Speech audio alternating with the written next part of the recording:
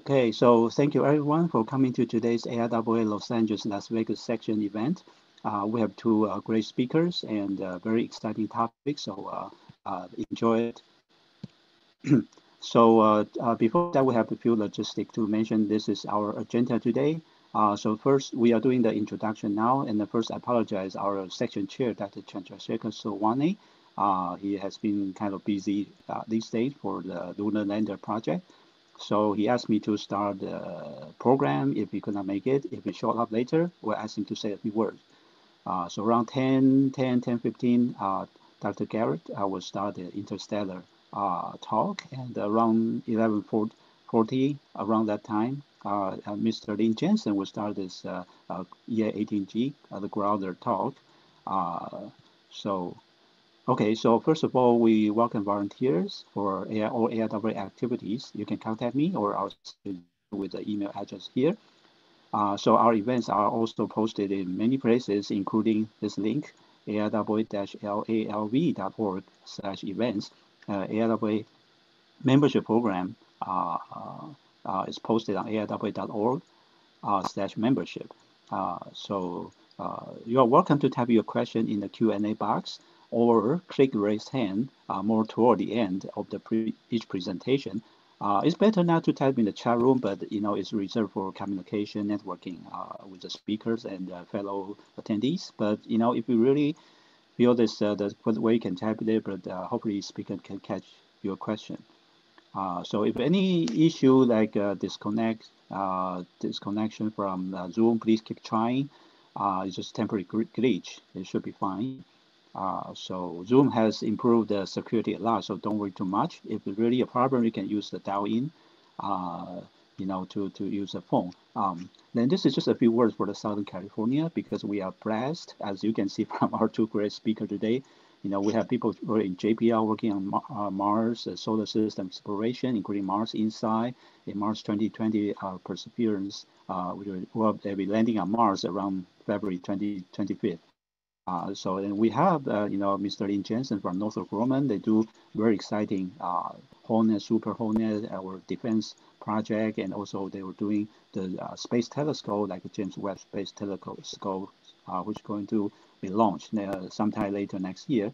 Then we have Aerospace Corporation, SpaceX, are doing very exciting planetary defense, astro exploration, space debris mitigation, and with companies like SpaceX, Virgin Galactic doing space tourism. We have very exciting student branch and project. They're doing a very good job.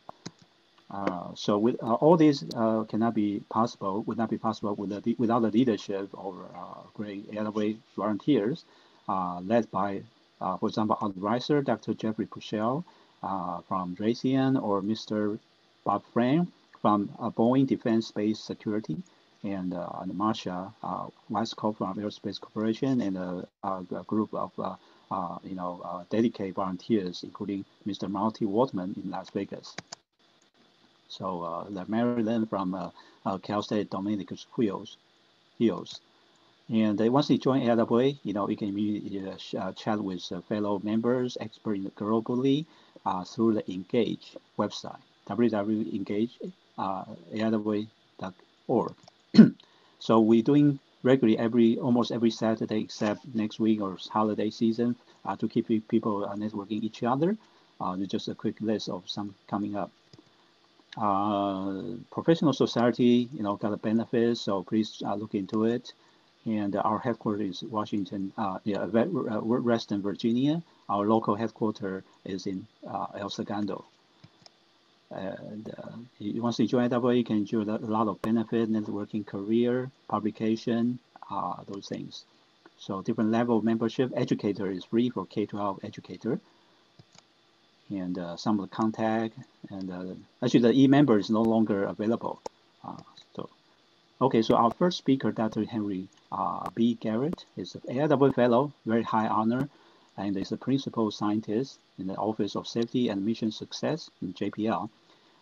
He has a doctorate degree from in space physics and astronomy, and he was formerly from Air Force, and he has over 150 publications on the space environment and its effect, with specific emphasis in the area of atmosphere physics, the low Earth ionosphere, radiation, micrometeors, space plasma environments, and the effects on materials and systems in space.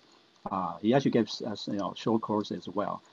While on active duty in the Air Force, he served as a project scientist for the highly successful SCATHA program, which studied the effects of charging on spacecraft. He won the distinguished Harold Brown Award, the highest Air Force scientific award for this. Now, in 1992, he was elected for a joint DoD-NASA assignment at the Pentagon as part of a ballistic missile defense organization, where he acted as the deputy program manager for the Clementine lunar mission and the program manager for the Clementine interstage adapter satellites, ISAS. For contribution to these missions, he was awarded again for NASA Medal of Exceptional Engineering Achievement. That's a very high honor.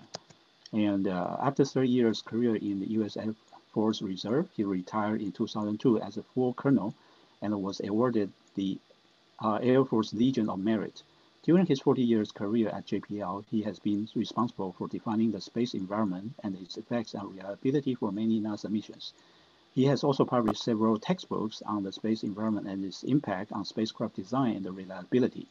Dr. Garrett is an international consultant on the terrestrial and the interplanetary space and spacecraft reliability, having worked for Intelsat, the Grady, NASA, Loral, CNES, and other organizations. In 2006, Dr. Garrett received NASA's Exceptional Service Medal for his achievements in advancing the understanding of space environments and their effects. Recently, Dr. Garrett co-authored with Mr. Albert Willesee the primary NASA standard on spacecraft service and internal charging for Earth missions. Dr. Garrett retired from full-time duties at JPL in 2017, but continues in an emeritus position.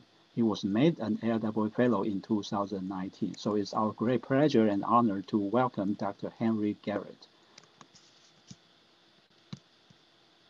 Well, all right, let's give me the first few graphs. Let's see. Thank you, Ken. That was more than I expected on describing my career. I'd like to start though with one plug, and that's for the science fairs. My career started in high school and back in the 60s when I built a telescope called the Schmidt telescope and won at the International Science Fair.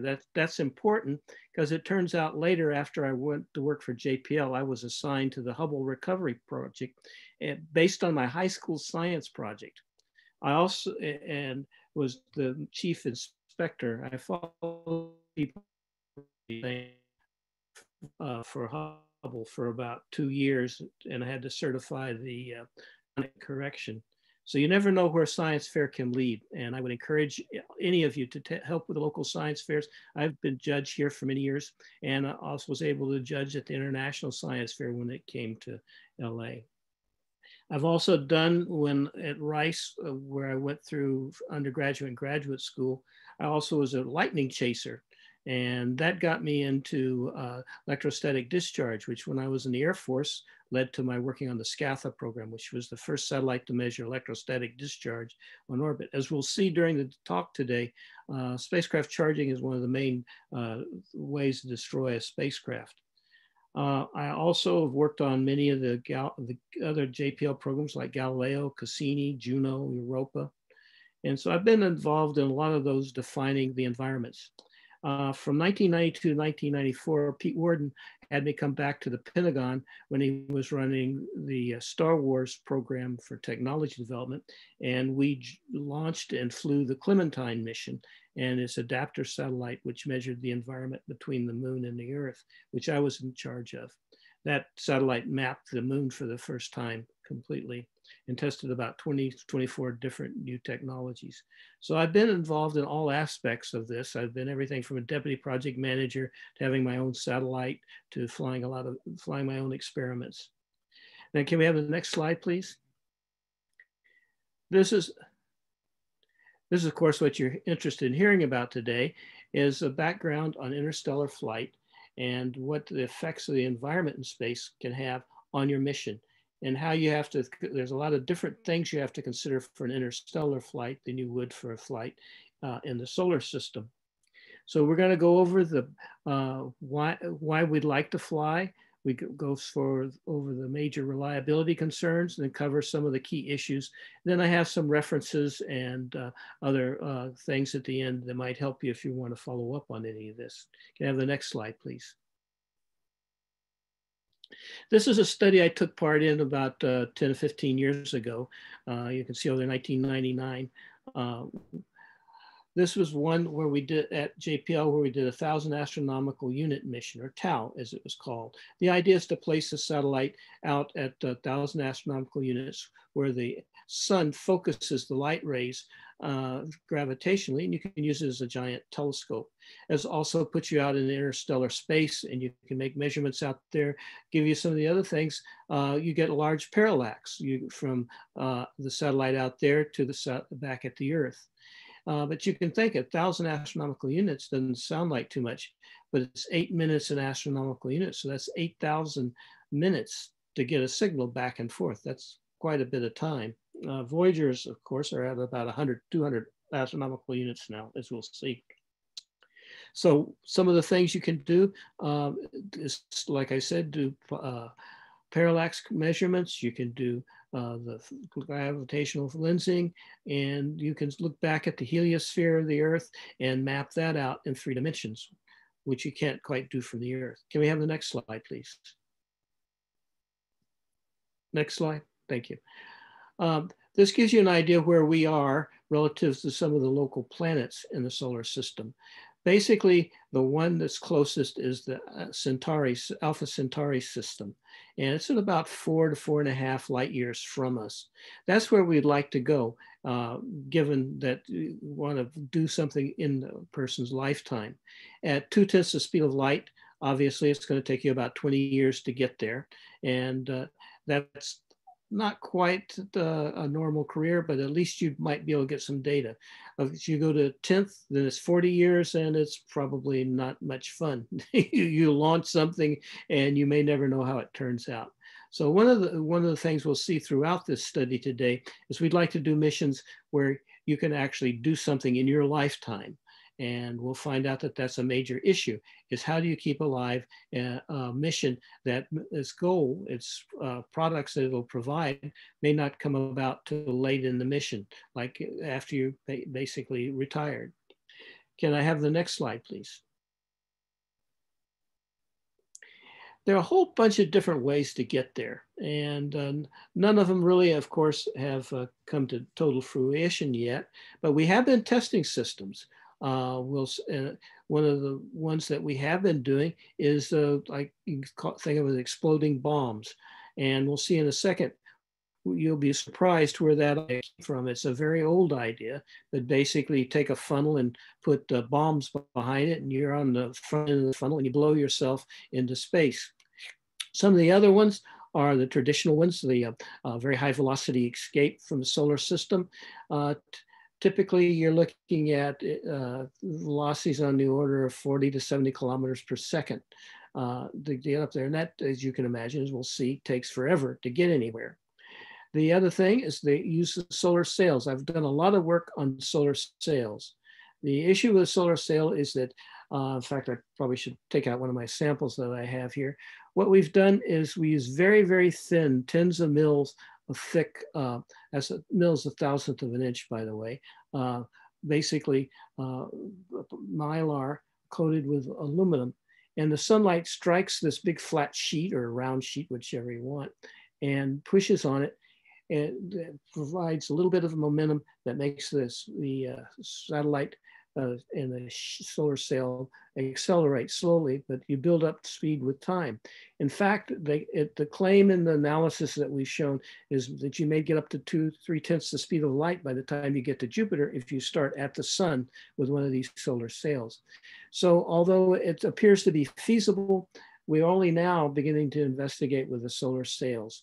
And we hope that that technology will mature. We've built several on the order of 40 meters or larger. As you know, the Planetary Society launched one recently that's been fairly successful. And I think that that's a very good way to go. Then, of course, there's electric propulsion. Electric propulsion, of course, though, you have to carry your fuel with you, or if you follow up on some of Dr. Ford's recommendations, you can you can lay out a train of fuel in front of you from previous messages and grab the fuel as you go. But the bottom line is that you have to have a fuel. You can also grab it from interstellar space. That's down here on the lower right. The Bussard interstellar ramjet is one possibility. Though I think there's some problems that they found recently with that system working. But the bottom line is you can gather in hydrogen, take it, basically burn it as either electric propulsion or in some form of fusion to use it. And then there's the beamed power, and that seems to be the popular one right now. The Starshot Breakthrough organization is looking into using solar sails coupled with a huge laser beam that you basically focus on the solar sail to get it up to 2/10 the speed of light as it leaves the solar system. And finally, there's some, like I already mentioned, the Bussard drive. There's some more exotic ones, matter, antimatter, and the fusion drives. All of these are sources that can perhaps get you up to at least 1/10 to 2/10 the speed of light as you leave the solar system. Obviously, on these, many of them, like the solar sails in particular, you're going to have a hard time slowing down as you go by the solar system. At the extraterrestrial solar system. So most of these will be flyby missions rather than trying to stop. Though you can, there are ways even with the solar sails to that Professor Ford came up with slowing down and stopping at the other solar system. So these are the ways we might get there. And I'd like to show you one, and I have a little surprise here. Can we have the next slide, please? Next slide. Oops, there we go. I grew up in a small town in New Mexico called Roswell, New Mexico. And as a child, my mentors were people that actually worked with Robert H. Goddard. One of the gentlemen that was my main advisors is for the science fair and everything. He actually rode a pony out and spotted the satellites, the rocket launches for the Goddards. They have a beautiful museum in Roswell, and it's not the UFO museum. I want to stress it's not the UFO museum, called the Goddard Museum. If you're ever in Roswell, don't go to the UFO museum, go to the Goddard Museum. They have his actual laboratory there. They have 10, 20 of his rockets. They have pictures of all the launches. They have his books and stuff. It's an incredible experience, because it turns out that Roswell was actually probably the first spaceport in the world, and given all the launches back in the 20s and 30s that he did there. So I would, again, highly recommend going to Roswell. And yes, I'm a son of Roswell, and I was born February the 15th, 1948. You can do the math on the UFO landing if you want.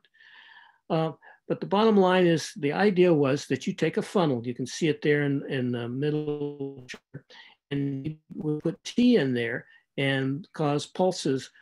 And he holds the patent on that. And back in the 1960s, NASA reinvestigated that process with Project Orion, and they actually developed a system that would work. The problem is that it tends to want to use atomic bombs. And as you can imagine, there are some issues with issues with the use of atomic bombs in the atmosphere, as you might suspect, or even in the Earth's environment. So for now, that process is on hold. But in principle, it would work. Just throw atomic bombs out the back with a shield between you and them, and that's the propulsion. So in principle, it's possible to go into interstellar space and approach speed of light. Can I have the next slide, please? Well, can we do it? We're already doing it. We already, as you know, Voyager, the Pioneers, and now the New Horizons are actually out there approaching out in interstellar space, and eventually will approach stars. You can see down here on the table, it's going to take a little while. Pioneer 10 will take 32,000 years. The Voyager 1 will take 40,000 years. Voyager 2 probably won't make it there in our lifetime. That's 500,000 light years. Years to get there. So anyway, there are interstellar missions, and they're on the way.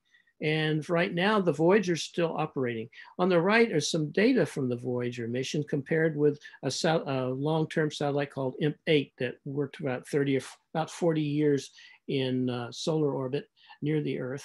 And you can see as they start out back in 1980, the data from the Voyagers and the IMP-8 agreed quite well. As time goes on, of course, they start to deviate. And you can see that the variations start to vary, but now we're actually out in the heliosphere with the Voyager spacecraft, and we're making measurements of that environment for the first time. So can we go to the next slide, please? So yes, we can do it. We're doing it now, as I say. And you can see where they are now. This is a chart that's updated every few months by Chris Pete, Heavens Above website there, if you want to go to it. And it shows you where each one of the missions are at the current time. And you can see right now, the farthest out is Voyager 1 and where it stands right now.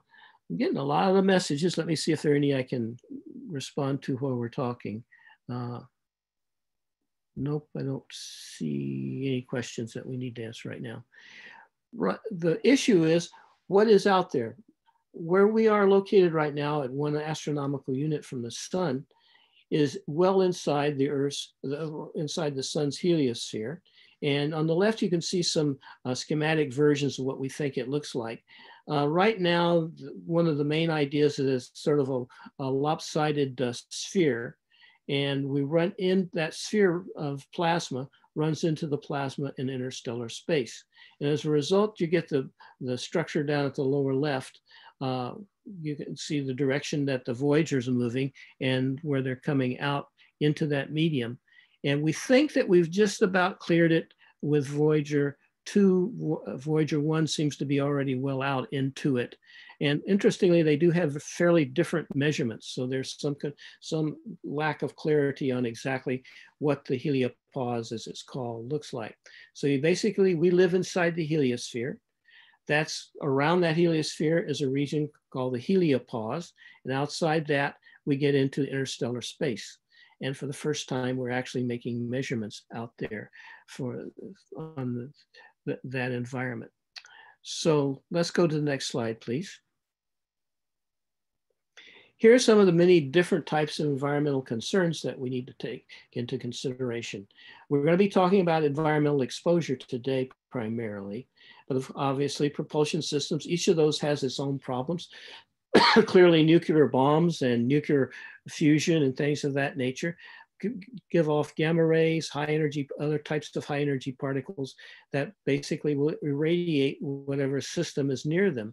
And so shielding and radiation tolerance are going to be major problems for those. Likewise, the electronic systems themselves are very sensitive to radiation.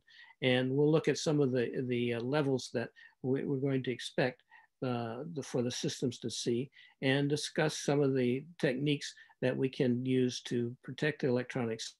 Mechanical systems I think wouldn't have a problem, but remember there are things like optics, glass. Glass, for example, can become radioactive with time, exposure to the radiation environment in space, and it becomes darkened. And as we'll see, you can damage and darken materials and destroy their tensile strength. And so materials become a major issue. Likewise, thermal control. Space is very cold, obviously. And one of the things you have to do, typically if you want your system to work, is you're going to have to provide some kind of heat sources. As of right now, we typically use RHUs, radioactive heating units, little bitty pellets that we put next to things that want to be warm with plutonium in them that try and keep them warm. But again, plutonium has a fairly short half-life compared to like a 20-year to 40-year mission to interstellar space. Then probably one of the more important things is infrastructure. How do you keep up the infrastructure like the Deep Space Network for 40 or 50 years that you need to listen to the signals coming back from our spacecraft? And how do you keep up the people that know how to interpret the data or even are interested in interpreting the data? I'm in the mission assurance area, and mission assurance is a continuing process throughout the mission.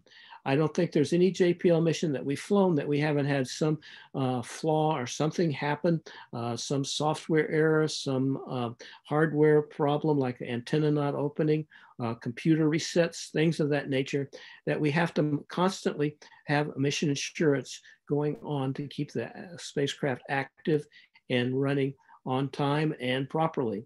And like, for example, with New Horizons, I understand that they had a fault a few days before the encounter with Pluto, and they went into overdrive and were able to restore the satellite in time to get the beautiful pictures that we've seen. And then we come to software. I lost a satellite because of a software glitch that we had on board. The Clementine satellite was in orbit around the moon and getting ready to go off to an asteroid.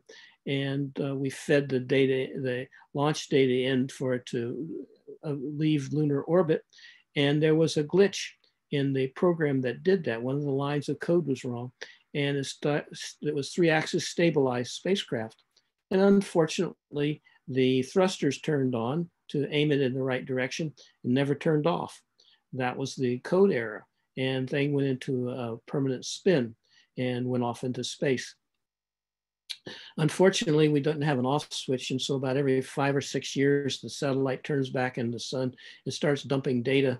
And we used to get it, but now we're not. But that can happen. You can have rogue satellites out there going forever because of software problems. The other thing is we need to have integrated systems health management.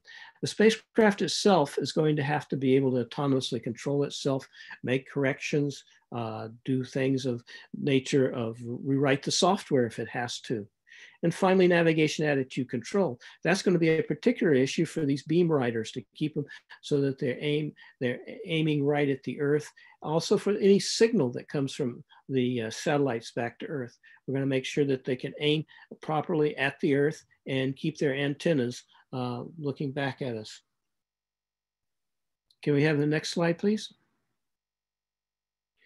Now, I've taken part in a number of these types of studies where we look at what are the major causes of failures on spacecraft. This is a representative one. Unfortunately, a lot of the studies tend to be classified nature because of the satellite systems involved.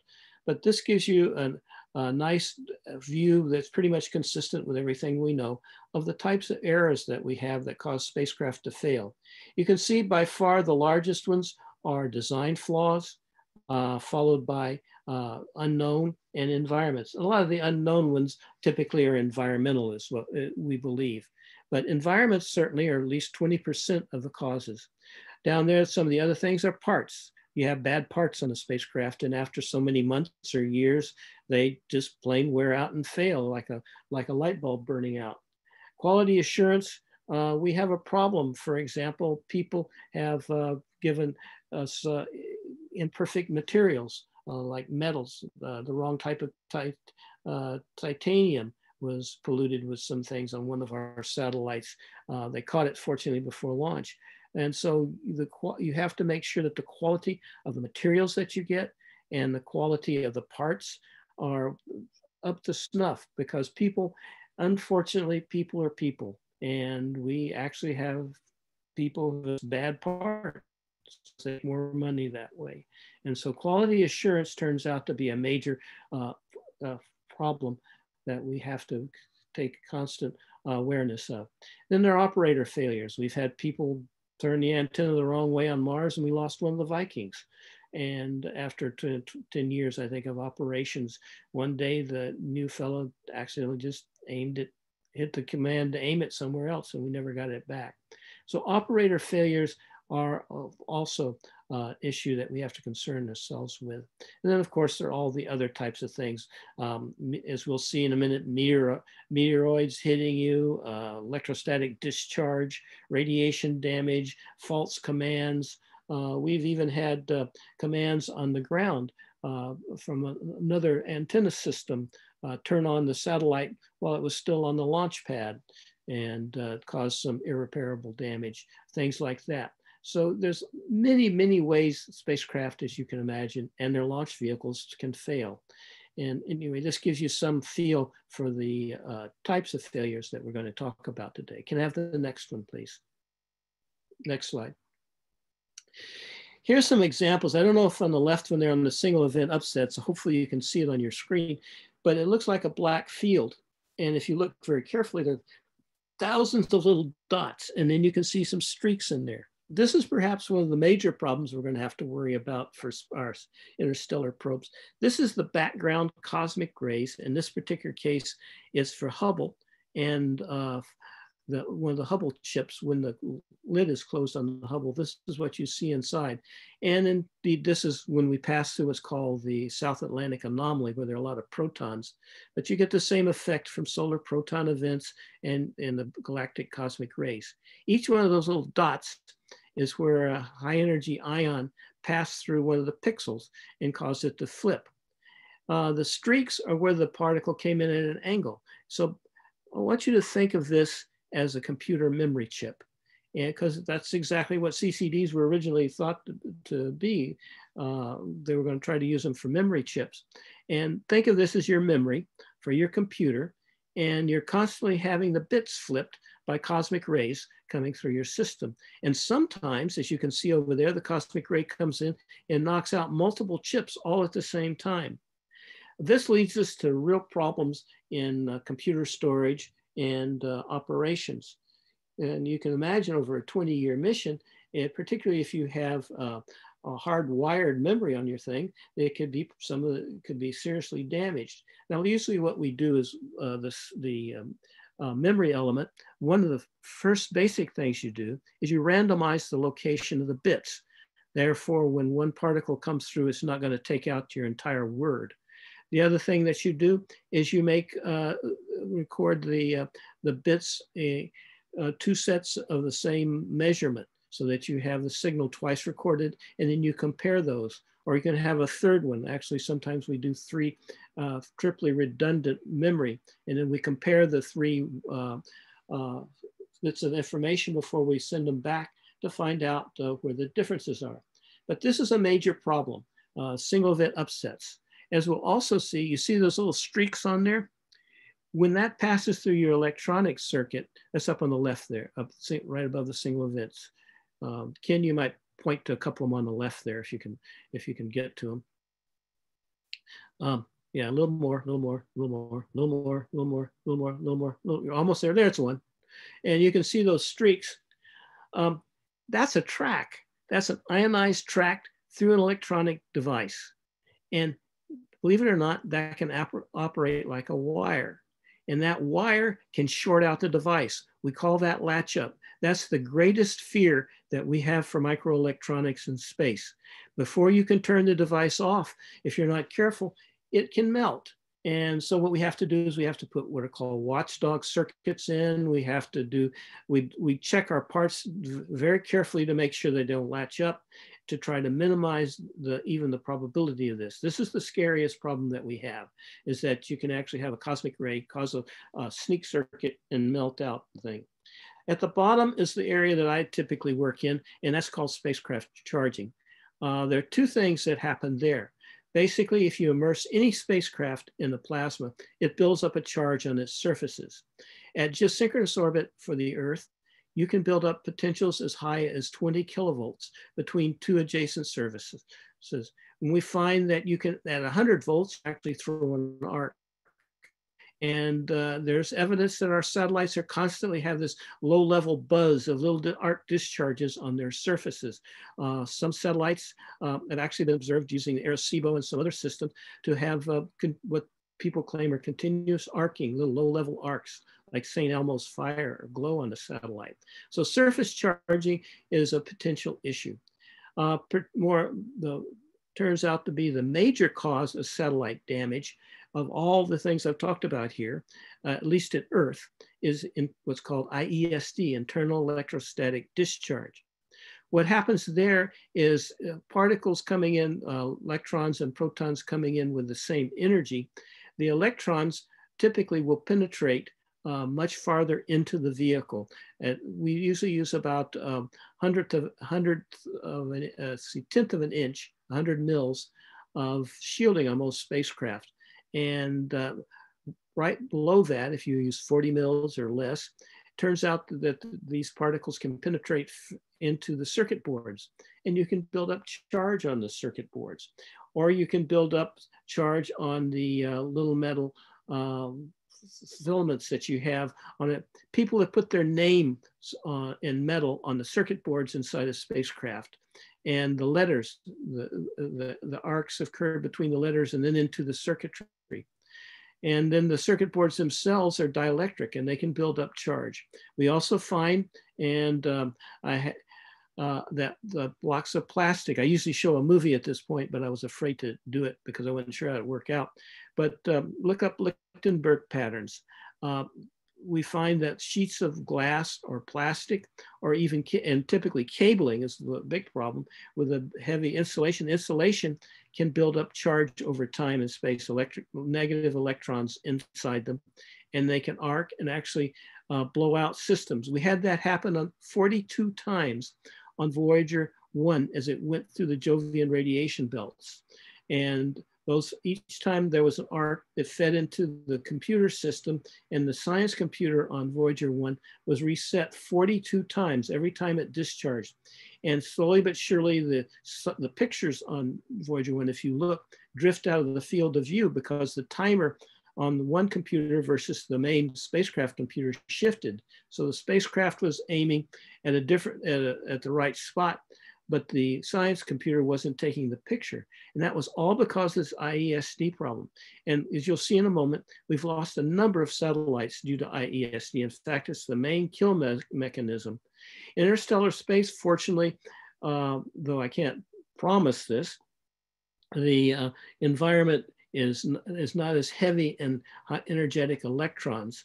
And so there is a bleed off path typically for most materials. And so with time, we would hope, at least in interstellar space, IESD is not going to be a major problem. Surface charging, still not clear. I believe it probably won't be a problem. But on the right there, those are the things that we're really afraid of.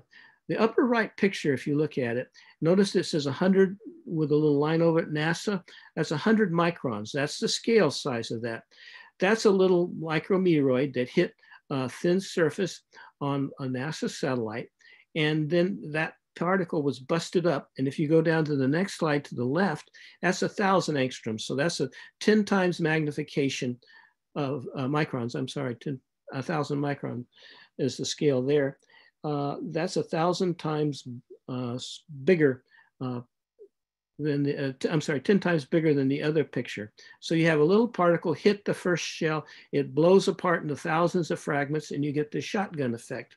That's called a Whipple shield. And why is that an advantage? Well, the advantage is that by breaking up the particle, the little particles don't do quite as much damage in one spot. So you're trying to get, instead of having one hole all the way through, you have lots of little bitty particles that break apart and are fractured and don't penetrate the second shield. This is where they protect tanks, for example, is this 2-layer shielding. The only problem with this, if you look carefully at the second figure, is if you build 2 redundant circuits next to each other, you're going to take them both out. So one of the rules of thumb is if you're trying to protect from micrometeoroids is you do your redundant circuits at different places so that you don't get this type of shotgun effect from the particle going through. But the bottom line is micrometeoroids are just ubiquitous in space. And nowadays, it's a problem. As I said before, I worked on Hubble, and when they brought the Hubble camera back, I crawled all over our wide field planetary camera surface, and there were over 600 after about 5-6 years in space, 600 pits in about a 2 meter by meter area, little bitty ones. I want you to know these are very tiny, but some of them are fairly large. They basically chip the paint off. They put little holes in and punctures like what you're seeing on the right there. So space debris, micrometeoroids, at least in Earth environment, are an extreme problem. And in space, in interstellar space, it's going to be one of the main issues because look, you're going to be in there for at least 20 to 40 years, and you're going to be going through what's not an empty volume, as we'll see in a couple of view graphs. So to summarize, we're going to look at radiation effects. We're going to look at dose next. after, and the spacecraft charging, and with micrometeoroids and space debris. Can I have the next slide, please? This is an old chart. It's pretty much representative of what's still going on, though. But this is by Harry Coons at Aerospace Corporation, where what he did was he listed for all the missions that they had on record what the major causes of failure for them were. On the left, you can see is the distribution of anomalies. And a lot of these anomalies did not lead to satellite failure. On the right is a list of missions that were lost or terminated due to space environments, and including one where the two spacecraft, a Russian and I think it was Iridium, ran into each other and caused a huge explosion, destroying both satellites. So satellites running into satellites. But on the left, you can see electrostatic discharge, internal charging is by far the worst killer of spacecraft of all the different anomalies that we see on spacecraft. Then after that, surface charging. And then as you move down, you get into the cosmic rays and the solar particle events. And South Atlantic anomaly is the region at the Earth where the protons are much more intense and because of distortions in the magnetic field. And those SEU stands for single event upset, as I talked about before. Again, a high energy particle passes through a junction on a computer memory element and flips it from on to off or back and forth. And in fact, if I remember properly, the Planetary Society's first satellite was turned on, and promptly the computer went off, and because of an SEU, and then a few days later, it got hit by another SEU and turned back on. We found, for example, that PCs, the early PCs in space, when the astronauts were using them, get hit by a cosmic ray and go into self-check mode. And so you really don't know what's happening when you get these little single event upsets. One of my favorite ones is you can hit the computer with a cosmic ray and it locks up, or it goes into self-check mode, or worse yet, it sends, if it's on a spacecraft, it can send out a command like fire the thrusters.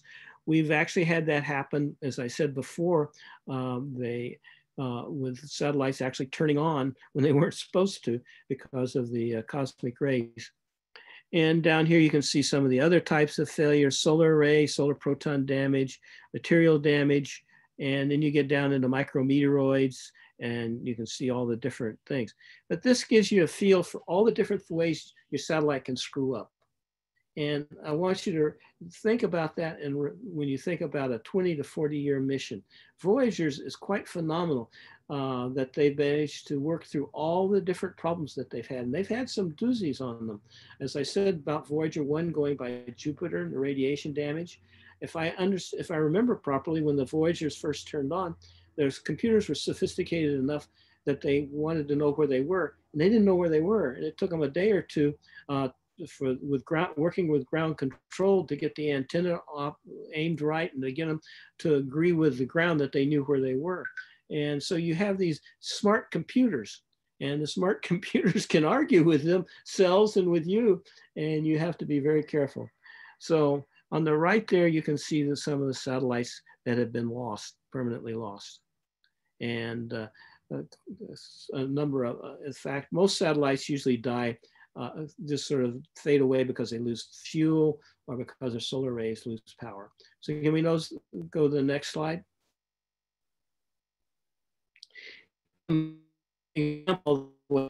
Back, there. These are some of the ways that you can do long-term damage to something in space. On the left is from my Scatha satellite. That was the project scientist for. You can see the solar absorption. That is the way it absorbs heat. It's usually the ratio E over epsilon over alpha over epsilon is called, and it's how much is reflected versus how much is absorbed. And you can see that changed dramatically with time. And you're balancing the initial design of the spacecraft is over there on the left, about 0.1 to 0.15 for the solar absorptance. You can see at time it changed. And so the thermal properties of the satellite as a whole changed. because of the Teflon surface material used for thermal control. So thermal control can be thrown out of kilter for long-term exposure to the damaging effects of long-term dosage. Now, what is dosage? Dosage is basically the deposition of so many ergs or joules of energy into a certain mass of material. It's like 100 ergs per gram is one rad, as it's called. And basically, you're heating up the material. Think of it as heat per unit mass, and that gives you what dose is. Now come down to the left, you can see some surfaces that were used for thermal control. That started out white, that Tedlar down there. And after 3 or 4 years of exposure at GEO, you can see how it crinkles and runs up. It's really pretty much totally destroyed. Now in the middle there with the astronaut, that's the Hubble Space Telescope. That's the thermal control blankets. And because of exposure to the environment, they ripped and sort of began to fall apart, and you have to fix them when that happens. So you have substantial material damage. As I said before, the camera back on the other end had hundreds of micrometeoroid and debris pits in it over the 5-year period. And below that are some test samples showing you what started out as white paint. And you can see how it turned black from typical space exposures. So materials suffer from ultraviolet, EUV, and from particle radiation. It turns out that you have gigarads of radiation on the surface. Now, before you get frightened, it is bad, but it's only in the first few microns. The particles deposit, because the mass is so small on the layer you're talking about, a few microns layer, any energy you dump, since G, the mass in grams, is very small, and you put any energy up there, it's going to get gigarads. The net result, though, is that the very thin edges of things, they get severe sheets of material and stuff can have darkening and serious damaging, whereas internal to the material is not as bad. So dimensions can change. Tensile strength of materials over time can change. The conductivity can be charged. You build up charge. You can change the material of the device, actually. We find that lots of materials, if you're not careful, like glasses in particular, will become self-radiation sources because of the rare earths and stuff used in them. They can become stimulated. Transmission of glasses, reflectance of surface, and outright decomposition. And that's one of the things I haven't talked about here, but I should mention it, that contamination is a major problem for most satellites. Now, I'm sure on the interstellar probe missions and things like that, they're going to take great care to make sure that things that would outgas aren't on there. But outgassing, exposure, things of that nature can be a real problem. And speaking of contamination, there is an apocryphal story that one of the Voyagers was being tested, and somebody noticed that there were ants crawling on it, and they used a little raid on those. And so somewhere out there, there's a Voyager spacecraft with dead ants, and when the aliens find it, they're going to think that's us, and they're going to try to communicate back to us with ants. If you remember the first Star Trek movie and the thing called Voyager, which was Voyager, well, they're going to be looking for ants, not humans. So just remember that. Be careful what you leave on your spacecraft for aliens to find. Can I have the next slide, please? Now, this is one of the major environments that we have to concern ourselves with. That's the ambient radiation environment. Now, you may ask yourself, how do we measure it? Well, obviously, Voyager out in space out there. That, by the way, we measure energy in electron volts for spacecraft for the radiation environment. So electron volt, and EV, is the typical unit we use. MeV is millions of electron volts. And down here, nucleon, we divide by the number of protons or neutrons that are in an atom to get what the energy per nucleon is. That's per proton or per neutron. And that's one of the quantities that we use in propagating the space radiation particles through the spacecraft.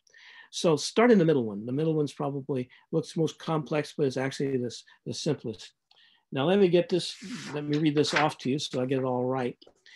As supernovas eject tremendous amounts of particles when they explode, ionized particles, all the heavy elements, everything down to protons and helium atoms and electrons are ejected when you have a nuclear explosion.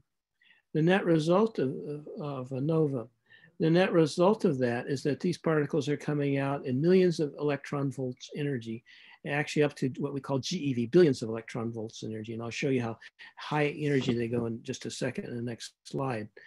But the main thing to know is that these things are very energetic. An MeV per nucleon will penetrate about, let's see, what is it? A tenth of an inch into a material or farther for electrons. Ions are typically stopped at the surface, but by the time you get up to GeV, they're penetrating a centimeter or more into a body. So you need typically centimeters of shielding on these things to keep the radiation down, as we'll see in the next slide. But continuing on here, as these heavy ions pass through space, they bonk into things and they break apart. And at the end of the day, what we end up with is hydrogen, of course, helium. And then we have things called oxygen group and the iron group. Things break down, they tend to go to two basic species, families of particles, those around oxygen at 16 and iron at 56. Where the nucleuses are more stable. Most of the other types of species break down, but we tend to measure things in terms of the hydrogen, helium, oxygen family, and the iron family of nuclides. And that's what's plotted here in the middle one.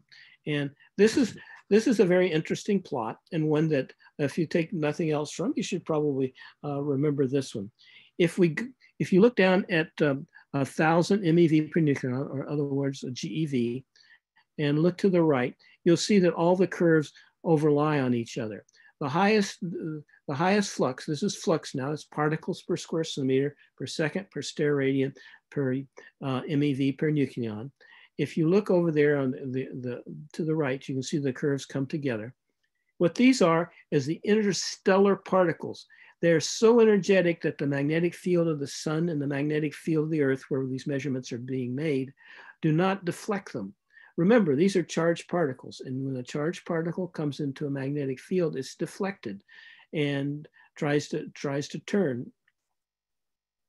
And here you can see the effect of the lower energy particles. You can start to see those effects at about 100 to 1,000 MeV per nucleon. You can see that there's a bump. That's where the interstellar population of GCRs dominates.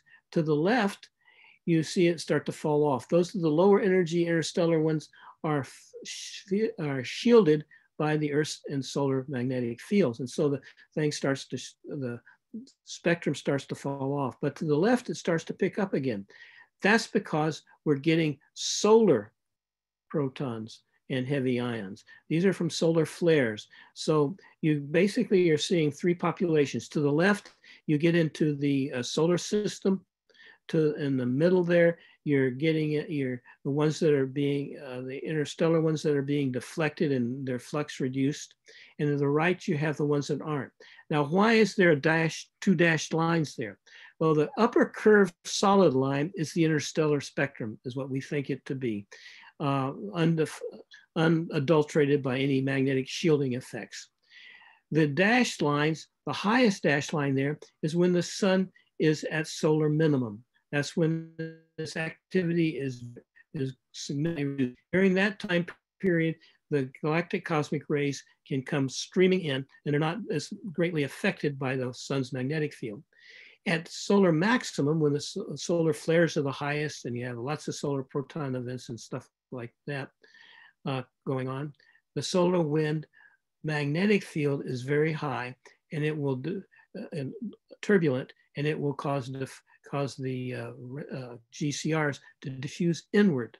And so there are not as many of them. So you have the top curve is what we see in interstellar space. The next curve down is what we see when the sun is quiet and we get very high radiation levels here at the Earth. And then the bottom curve, each of those four curves is when the sun is really active. So we can actually measure the interstellar environment. That's what the middle one is saying. Now, if you go to the right over there, that's what the same thing for the galactic cosmic ray electrons. Now, the cosmic ray electrons have much lower fluxes than the protons in general, because the electrons are deflected substantially by the scattering of the ambient medium and by the magnetic fields and things like that.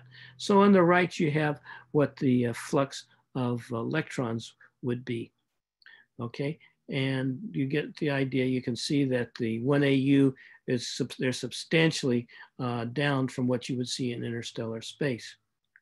On the left up here, this is from the latest Voyager observations. And what you're seeing up on the left there is the so-called Helios sheath spectrum. This is the spectrum we see as we move out from the solar system. Remember again, the solar systems, the solar min, solar max spectra. And as we go through the magnetic field of the sun, where it interacts with the interstellar magnetic field. And these are, let me see if I can explain these to you, because they're fairly confusing, to be frank. They are. The first one is the thermal shock particles, TSP. These are particles that are accelerated and energized by the shock wave between the sun's heliosphere and the interstellar medium. Those are to the left over there. That's the energy range where you see them. And then in the middle, you see the spectrum for the anomalous cosmic rays.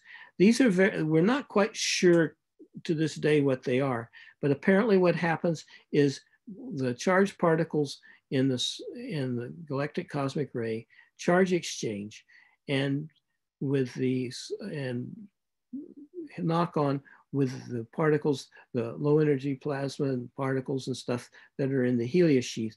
And these particles are accelerated and they come bombing in, but they still have all their electrons. The GCR typically are stripped of all their electrons, and because of bouncing through going through these interstellar medium for millions of years, they slowly get their electrons stripped off. And these things, the anomalous cosmic rays, have a lot of electrons on them. And as a result of that, they're not nearly as affected by the sun's magnetic field as they come in. And so they also show a substantial variation with solar cycle, and they're called the anomalous component of the galactic cosmic rays. And we think that's because they're not as heavily ionized in their charge exchange or some process with the exterior galactic cosmic rays. And then you have the background galactic cosmic rays shown there, which we talk about on the middle. So those are the environments that we see from the space environment, for the radiation environment. Can we go to the next slide, please? This on the left is the whole shebang for the galactic cosmic rays. And you can see it goes from 10 to the minus 9, let's see, 10 to the minus 9 over here, up to 10 to the 21st electron volts. That's a tremendous amount of energy. We actually measure cosmic rays with that energy on the surface of the Earth. If I remember, the way they do it is the cosmic ray comes in as one little bitty particle, hits the atmosphere, and generates Cherenkov radiation, which is called stopping radiation, and causes a shower of other particles. And from that, they work backwards to what the energy of the incoming particle is. And it turns out that this one little particle think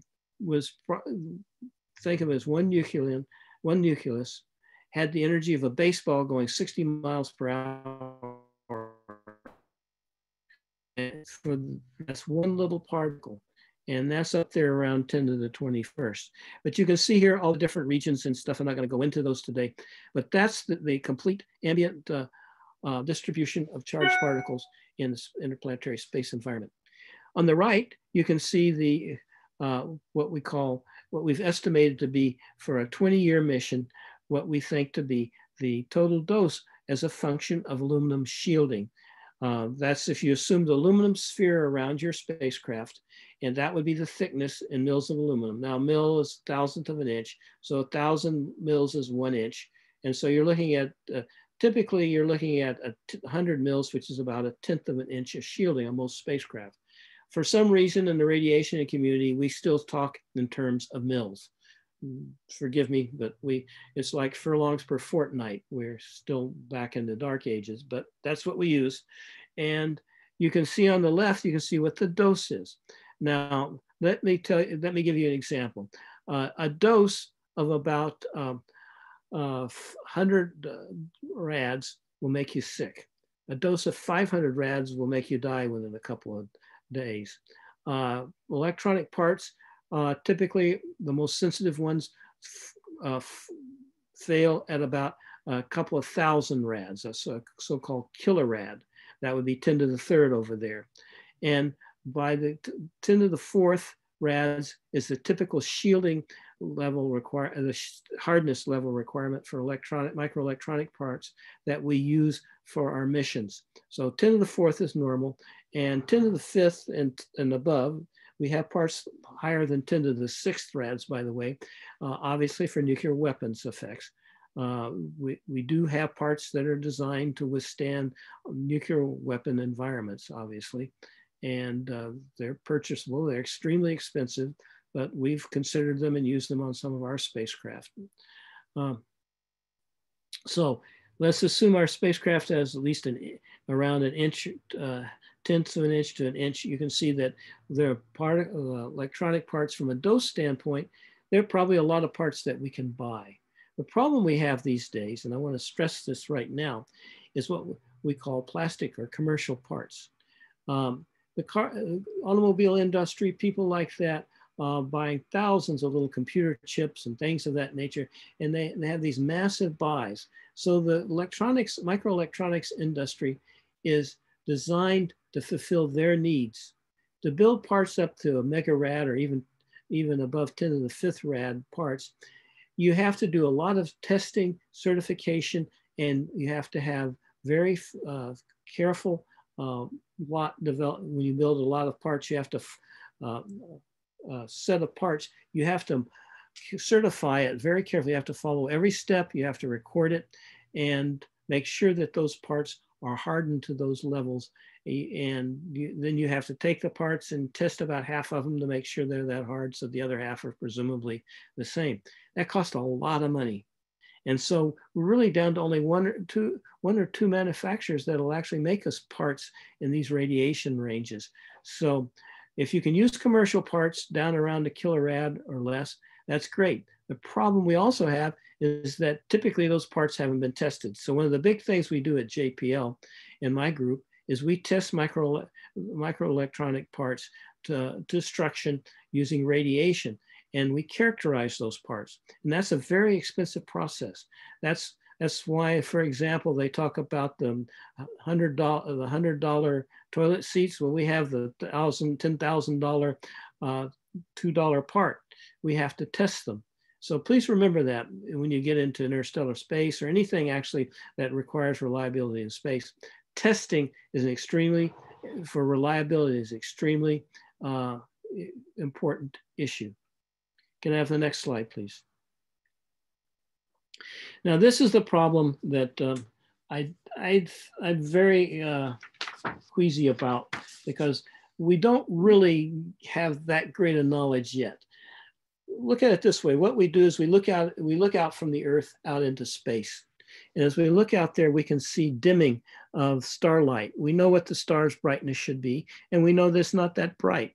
So we can make an estimate of the gas and the dust between us and there. And we can look out in all different directions and try to build a model of the gas and dust in each direction.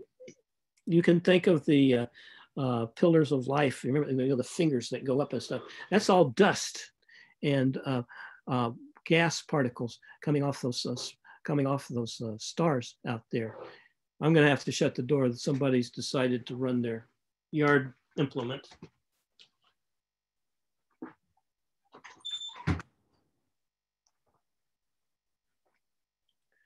Sorry about that.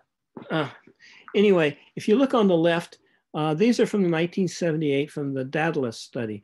The British Interplanetary Society did a very famous study where they tried to come up with a practical design for interstellar mission. And I recommend that you take a very careful look over that because they looked at everything, very thorough, many volumes on it.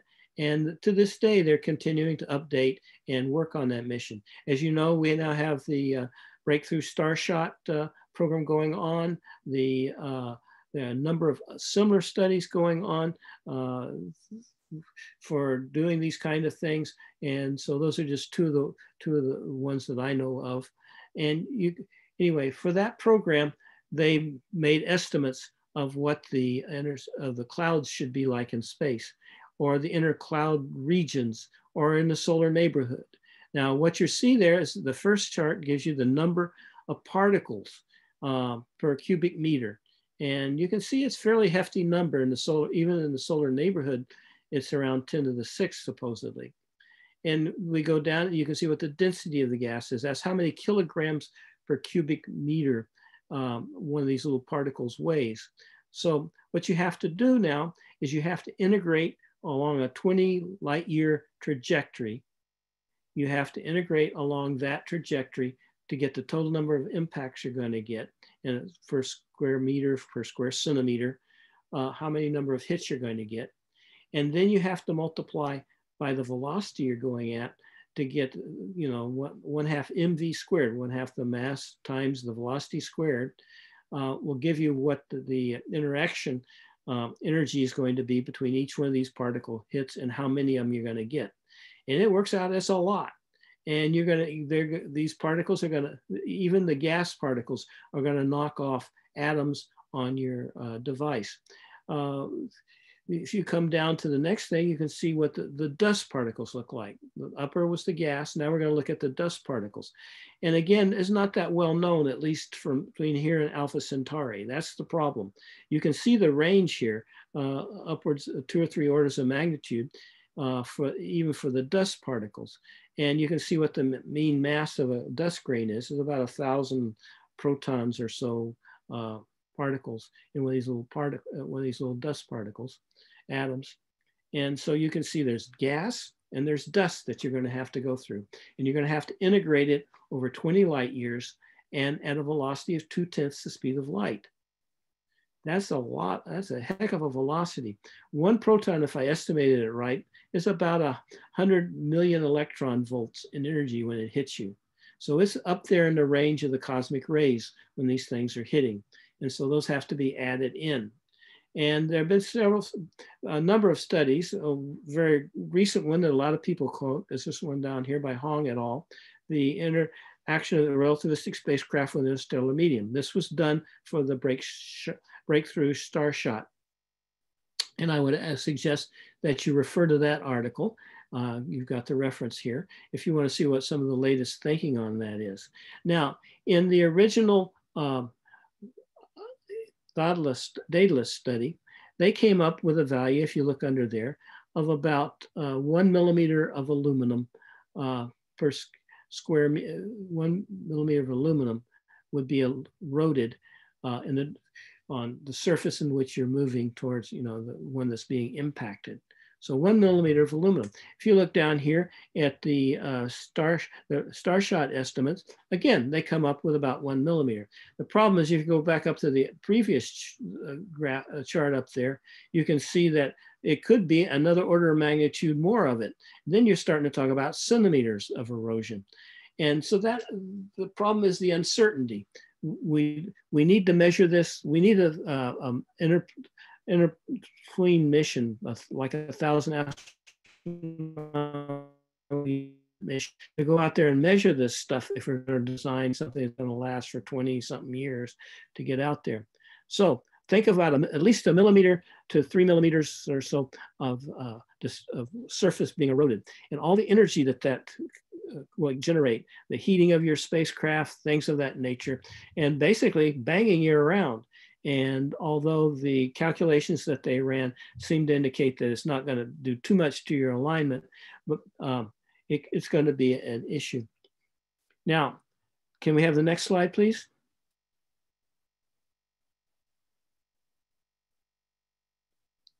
Okay, we've been going for about 30 minutes. It looks like we've been going for what, about almost an hour? Is that about right? I think that's right. So here we go. This gives you an idea of what the interplanetary meteoroid flux looks like. Now, what do I mean by meteoroids? Meteoroids start down around 10 to the minus 20 grams, 10 to the minus 6, I should say 10 to the minus 16th grams where the dust particles are. And this is the stuff that's not dust. This is the chunks. And believe it or not, what you see here are two curves. The upper curve is what we actually measure at the Earth, hitting the Earth. And we know that that's basically the ambient micrometeoroid flux as a function of mass. And this time it's in kilograms. And that's number of particles hitting you per square meter per second. And it's pretty damaging, but and that's what you see on the Hubble, things like that. Now, the red line is what's actually coming from interstellar space. And that particle environment is the reason we can see it and identify it is because those particles are typically moving in excess of 70 kilometers per second. And that means that they can escape from the solar system. So if you're getting hit by something that's 70 kilometers per second, you know it ain't coming locally. It's coming from interstellar space. And so what you see there, that red line, that's the interstellar space environment of micrometeoroids. That's the chunks that they hit you, they're going to ruin your whole day. And for example, a 10 to the minus 10th kilogram particle, that would be 10 to the minus 7 grams. In other words, 10 micrograms, microgram particle, which is we can actually start to measure them on impacts at Earth, is going to be about 1 impact per square meter in 20 years. So what's the solution? Make your spacecraft really long and thin and like a needle, and fly it like a needle, which is what I think the Starshot people are planning to do. But the bottom line is that we actually have information on that environment. And it's incredible to me that we can measure the interstellar meteoroid environment and see it here. And if you remember that big one that came by Umami, or however you pronounce it, there's another one that just came through. There have been 2 interstellar comets, asteroids come by the Earth. Now on the right there, you can see a little cartoon, and I think you all know the story of Chicken Little, who ran around saying the sky is falling, and well, by golly, it did. And people do get hit with meteoroids, so it's not too far out. So if we get hit by a gram-sized particle on interstellar flight, it's all over with. So one answer to that is fly lots of little ones, and so some of them will get through. Next slide, please. Let's see, we're off at 11:30, I believe. So we've got about 10 minutes to go, and we're getting to the end. Okay, so what are the reliability concerns based on all this that I've talked to you about that are unique to interstellar missions? First of all, advanced attitude control systems or beam riders for the Starshot. That's to keep them for both the laser and for keeping the signal back to the Earth. Ultra high levels of autonomy, upwards of 20 to 40 years of command turnaround. For control health. It's got to be autonomous. You just can't do anything with it. The ability to self-repair, system redundancy and fault tolerance. Finally, careful consideration of flight sparing versus functional redundancy. Now, what I mean here is you can have 6 radio transmitters, all exactly the same. You turn one on, it dies, you turn the next one on. problem is that if radiation damage is what kills the first one, there's a good chance all the others are going to die at the same time, depending on how they respond to radiation. So one of the things you can do, and we did this on Galileo, is we had different transmission systems. We had different antennas. And as a result of that, we were able to shift from the main antenna that we lost to one of the backup omnidirectional antennas to get the data back. So that's called functional redundancy as opposed to system redundancy. The next thing is careful consideration of robot capable of in-flight repair. If you have a larger satellite, perhaps you can have little robots, nanobots or something that travels around your vehicle and repairs things. And that would be the ultimate integrated health and management system, obviously. Or you can have people if you're going on an interstellar travel. Development of common replacement part strategy. The thing called field programmable gate arrays, for example. You have millions of these little devices on there, and you can burn or you can reconfigure the computer system to do different things, turn it from a radio to a computer to things like that by programming it. You can actually program the bits to do different things. So that's one way to do it.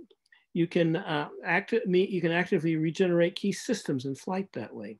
Advanced techniques for reconfiguring and reprogramming, the same thing. And the new one thing is there are people looking at mechanical of that nature that will run tens of thousands of years. There's this Long Now Foundation building a clock that's supposed to span 50 years. Can I have the next slide, please? Next slide. Well, to summarize, here are the key concerns. We've already reached interstellar space, 43-year missions of the Voyagers. Propulsion's 10 to 20% may be possible with current technologies, though it might take a huge amount of investment. The major natural environment is probably the dust and the meteoroid impacts. We'll need to rethink our current maintainability procedures in light of 50-year missions and autonomous operations. This either proliferation, many small probes, or need to develop probes that can repair themselves in flight.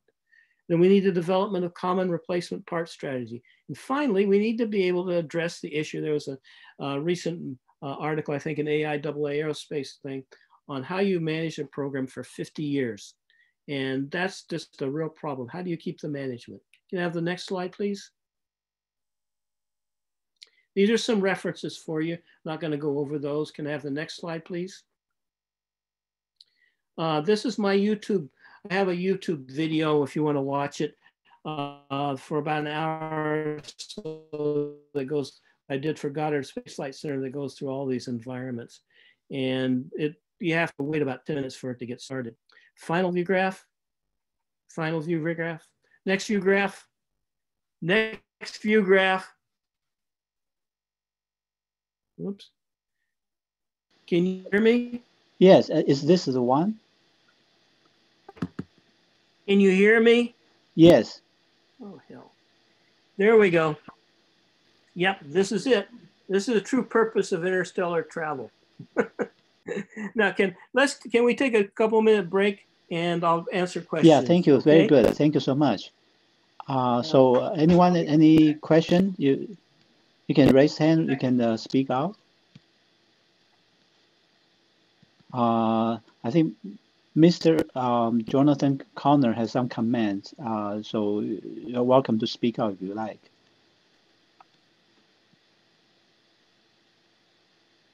If you can hear me okay? Yes. Yes.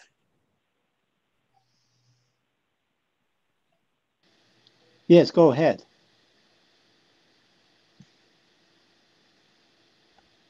Yes, I can hear you. I can hear you. Go ahead. Can you hear me? Can you hear me? Yes, I can hear you. Jonathan, go ahead. Hello? Hello? Hello? Can you hear me? Can you hear me? Yes. I can hear you. You cannot hear me? Yes, I can hear you. Can you hear me? Yes, I can hear you. Loud and clear. All right. All right. So anybody have a question? Yeah, I think Jonathan wants to say something. Jonathan, can you go ahead?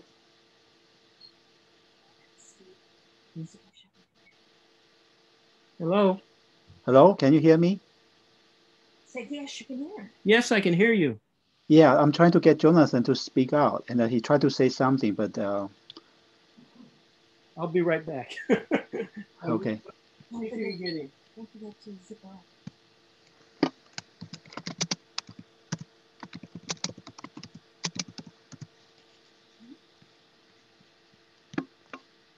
This is Tom Spilker. Am I live? Yes, you're welcome to speak out. Okay, thank you. I just wanted to back up one of the things that Hank said, talking about his experience as a high schooler doing a science fair and how the subject that he treated there wound up being a part of his career. I just wanted to say my experience has been that things that are just seemingly impossible to connect with your career in any way can sometimes wind up being part of your career. And the example I was giving was that in my past, I was a skydiver. I've gone out the door of airplanes many times, often using a parafoil parachute. And as it turns out, while I was at JPL, because I had experience with a parafoil, it became one of my jobs with the Genesis mission to help fix the parafoil parachute that they were using for the recovery device for that mission. So it was something that never in a million years would I have thought this would become part of my career, actually became part of my career. So people should not try to compartmentalize their lives too much, because you never know what kind of experience is going to become part of your career.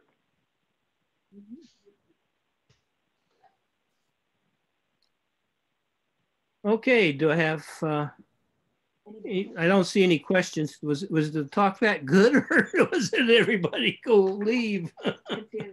Well, yeah. Henry, there was one thing that somebody put up, a question about, could you please post the URL or the link for that YouTube video on the question and answer site. Some other people may be having the same problem I'm having. I could only see the rightmost about 60% of your slides. I don't know if it's my browser or whatever, but I couldn't see the entire slide. And when that slide with your YouTube link came up, I couldn't see the whole link. So it might be really useful to put that link into both the chat and the question and answers. All right, let me see if I can do it. I'm not quite sure how to do it, but I'll try. I know I have to get it though. You have to copy it. Let me see. Can you go back to it, to the thing? Let me see. I'm trying to think. It's real long. I'm trying to get it. Let me think. How do you find it? I know. It was the last. Oh no, I know. Yeah, yeah. Dr. Garrett, I can post it. I got it from your slide. I can post it. Yeah, that's what I was trying to do. So you can post it from the slide? Yeah, I'm trying to copy it now. Great, thank you. Yeah, and Dr. Garrett, I think Jonathan has some question in the chat. I don't know if you can see it. I just did. Correct, Voyager 2 was launched first trajectory, all right. Jim, thanks a lot. Welcome to speak out your question. Hope you can comment on what might have been the cause, of the failure of the NASA shuttle tether experiment. Or yes, I know what the cause of the shuttle tether experiment was. The tether, as it went out about, I think it was supposed to go out 100 kilometers, and it went out about 10 kilometers, and the astronaut was looking out the back window, following it as it went out. You know how you have on a fishing rod, you have the little ring that the cord goes through? Well, it turns out that they had wound the tether up. And when they were winding it up, there was a piece of metal braid in the coil. And when they the stress of winding it up pushed the metal braid through the insulation and created a little lightning point, arcing point. And as that point came by the ring, the grommet that allows the thing to go out, it threw about a 6-inch arc to the spacecraft. Because at that point it had about 1,000 volts differential potential because of the V cross B effect, the Lorentz force, because of the V cross B effect, through a 6-inch arc, melted the tether, went flying off, scared the bejeebers out of NASA because they had about a 10-kilometer long wire and a shuttle there, and they got the heck out of there, and they haven't launched a tether since. So that answers that question. And let's see, how do SUFX tiny geometry FPGA flying? FPGAs have a problem, and that's something that we're very carefully investigating at JPL, because you can fry an individual little cell if you're not careful, and then you can get latch up, which is a problem. So one of the things we can do there is monitor you can burn FPGAs or you can keep them alive. You can make an ASIC where they've actually hardwired them. But if you leave them alive, you can go in and rewire around them in principle if you have a problem. But no, FPGAs can be seriously damaged as far as I'm aware. Okay, and how does you affect, okay. And it's the tiny geometries that's the problem. And it's because you've got a lot of them packed in and you can take out more than one at a time if you're not careful. Is there some kind of trap band of radiation? Yes. At 25,000 feet, no. That's what, 5 miles. No, there's not one there. There is one at 25,000 kilometers, and that's MEO environment. There's an inner radiation belt, and that goes from like about 3,000 or 4,000 kilometers up to about 20. I do know, I just not remember it instantly, about 20,000 kilometers, then about 30,000 kilometers up, you get into the outer radiation belt. So I think if you... Hank? Yeah. One of the things that they might be referring to with the 25,000 feet is it's not so much radiation, but there is an... Pfotzer maximum. It's called the Pfotzer maximum. And what you're talking about there is that the cosmic rays, as they come into the atmosphere, the maximum ionization level in the atmosphere occurs at 25,000 feet, where the cosmic rays deposit a band. It's not trapped. The trapped band is what is the radiation pulse. But there is a region that the early cosmic ray people discovered called the Pfotzer maximum. And that's, as charged particles come in, they break up. And as they break up in many fine pieces, and that causes a shower. But then the shower is absorbed, and the maximum of that shower is at 25,000 feet, which happens to be precisely the equivalent altitude on Mars at the surface. So the Pfotzer maximum on Mars is at the surface for the same reason. Yeah, there's another phenomenon that happens as you get to higher altitudes, and we see this with launch vehicles sometimes. I know there have been some launch vehicle failures because of this. When you're down at the ground, there's a fair amount of water and the atmospheric density is high. And so you tend to get discharge of things that are building up charges, especially with a lot of water around. So you can't build up too much of a potential because of that discharge. But as you get to higher altitudes, you lose the water and you lose the density of the atmosphere around you, and you can build up charges to higher voltage levels, higher potentials, and essentially generate a discharge. I remember this must have been about 15 or 20 years ago, one of the first tests of a new launch vehicle failed because of such a discharge. To add to that, I don't know if you caught our first discussions here, but I brought up precisely that point with the next speaker, because Martin Newman, the lightning expert at Florida, called me up, and I tracked down for him all the articles on precisely that effect, that the launch vehicles build up static charge as they go up, and it's a problem too, but it's not interstellar. That's right.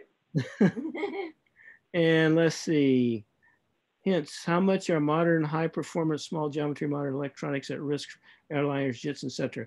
They're got a problem. And I've taken part in several studies where we fly sensors on high altitude aircraft to measure the effects of cosmic rays on the people and on devices. And we've actually published a number of papers on that environment. And it's a problem. And they had problems here on the ground in the early days. I'm not sure. I'm trying to, was it Wang or somebody? One of the system people that built the large computer systems, routers and things, had all kinds of problems because they were getting single event upsets on the ground.